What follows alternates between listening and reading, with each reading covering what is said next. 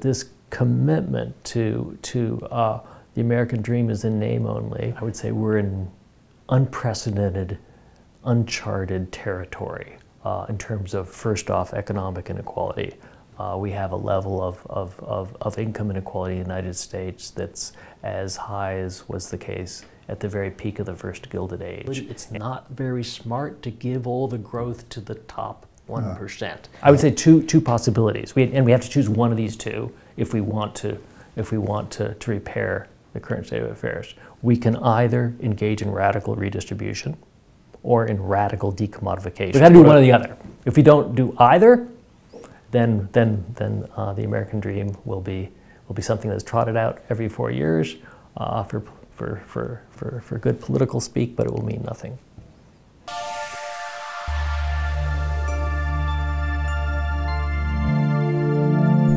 Just wondered about your impressions of how it's changing, where we started, where it's moving now, and what you might see for the future of inequality and mobility research. I think some of the developments are wholly methodological in nature, but nonetheless are important. And I think the main methodological development of late is the rise of administrative data. And it offers opportunities that simply were not possible with conventional survey data. And I'll list just a few of them. We can examine, as most notably Raj Chetty already has, we can examine differences in mobility at very detailed spatial levels that have revealed, in the case of economic mobility, that there's so much variability in the U.S. alone. The amount of variability in the U.S. swamps that we see in the world across countries. You mean like from state to state, or even at a lower level? Even, okay. Yeah. So that's one, spatial detail. Two, one can carry out analyses across detailed subpopulations. So I'll give you an example. I'm now working with a group of folks on linked census and American community survey data, which allows us to study occupational mobility, but we have so many cases that we can examine differences in mobility across about 60 racial and ethnic groups. And even within the so-called white group, we can examine whether or not there are substantial differences across different ethnic groups. So that's a second advantage. Subpopulations that we want to see whether or not they're living up to the so-called American dream. We simply have not been able to do that given the sample sizes that are available in conventional surveys. With administrative data, we can now finally evaluate the extent to which the American dream is in play for particular subpopulations. Here's the third advantage. With administrative data, it will be possible to bring together the analysis of economic, occupation, and education mobility. Again, we didn't have the cases to do that with conventional surveys, but with administrative data, we can now bring together fields that were very artificially separate. We're kind of balkanized into different disciplines, but there's no reason for that to be.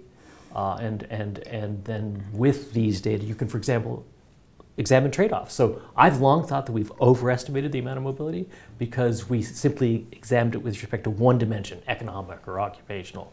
But some people are making trade-offs. So you might say, well, I'll suffer a bit of downward mobility on the economic front in exchange for getting the kind of occupation that I want.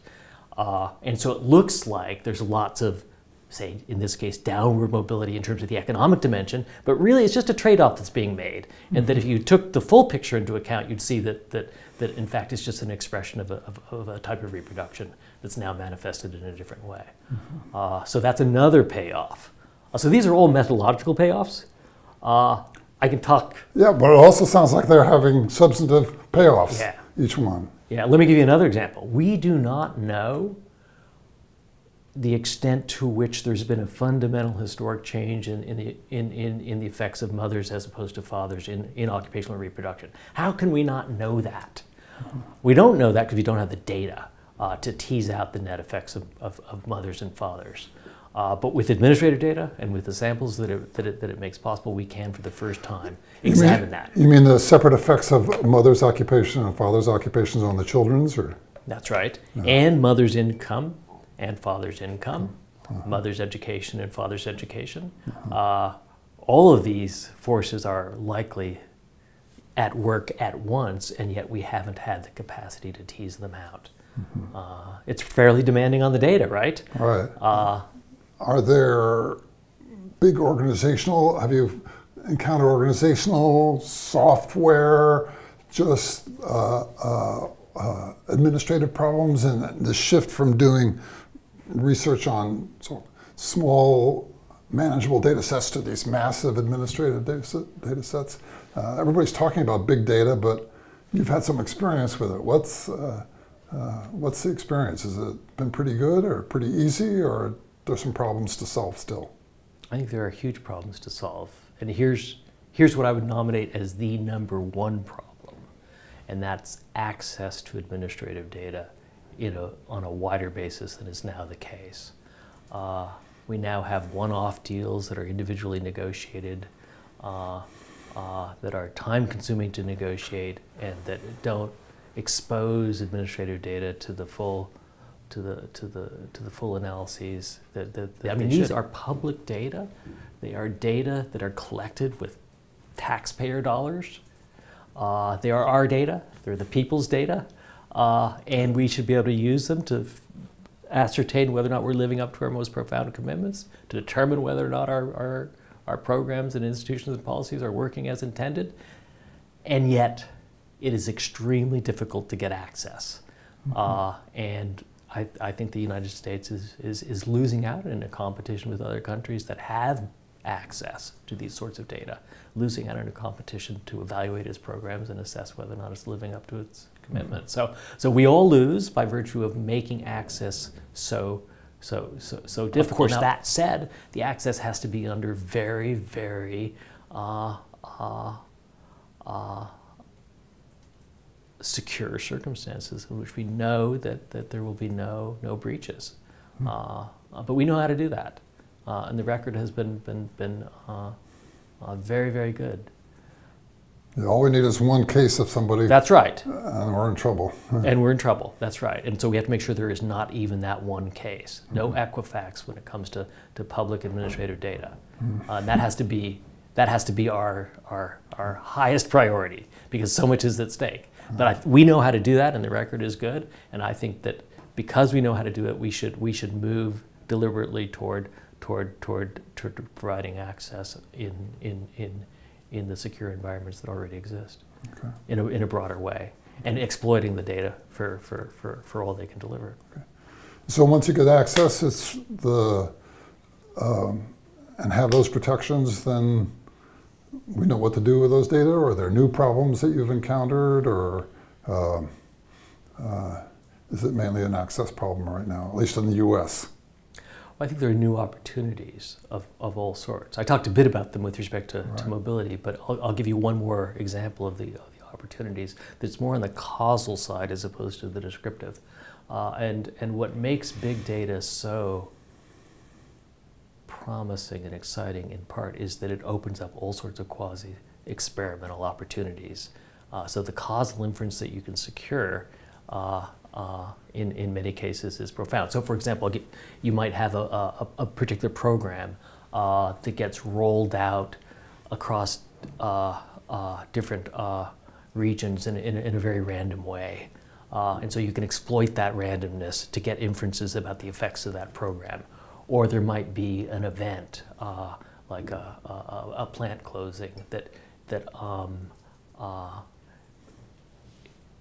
leads to lots of folks losing their jobs, not because of anything that could be associated with their human capital, but rather is truly an exogenous shock, and so then you can get an effect of, say, moving that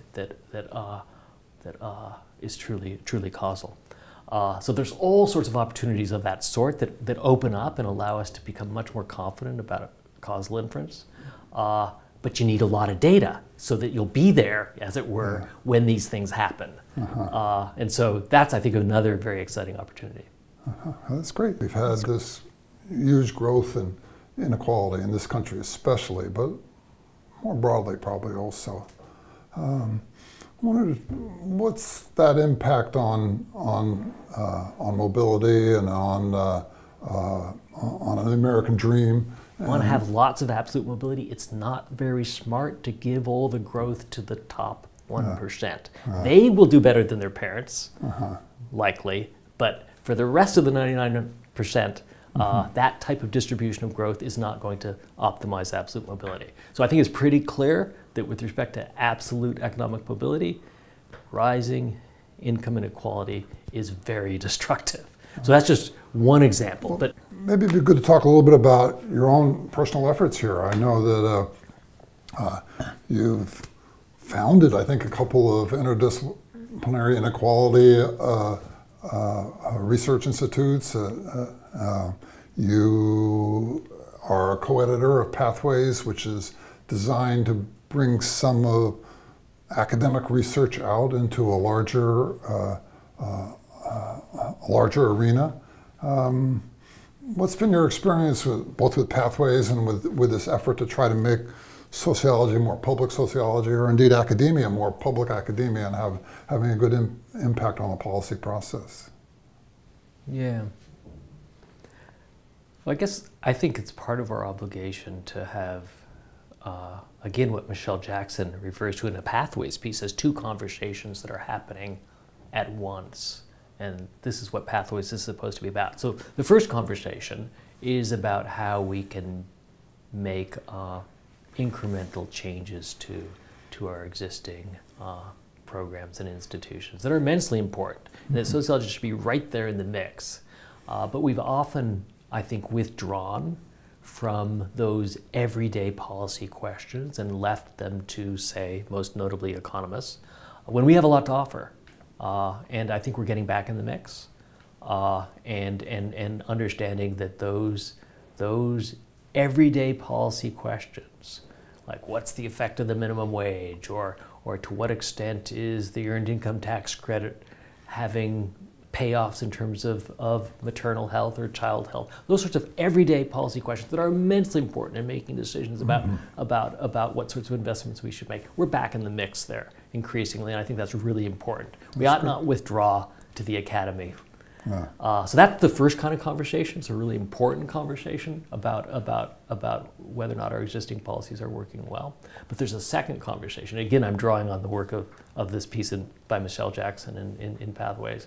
A second conversation about bolder change, not just reform, but big institutional change. We need to have that conversation too, and that's what Pathways is about as well. What kinds of things are possibilities there that we ought to be at least thinking about? Yeah, okay. I'll go there. I think we should be thinking about radical experiments with desegregation, both economic and racial. I think there is nothing more un-American than living separately as we now do. And that we ought to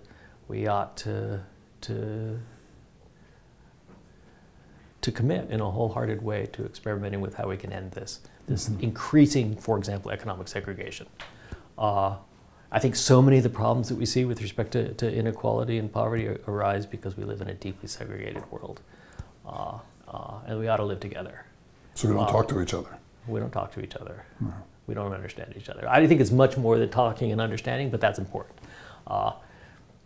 So that's one bold experiment in desegregation that we ought to undertake. I think we should undertake some bold experiments in redistribution.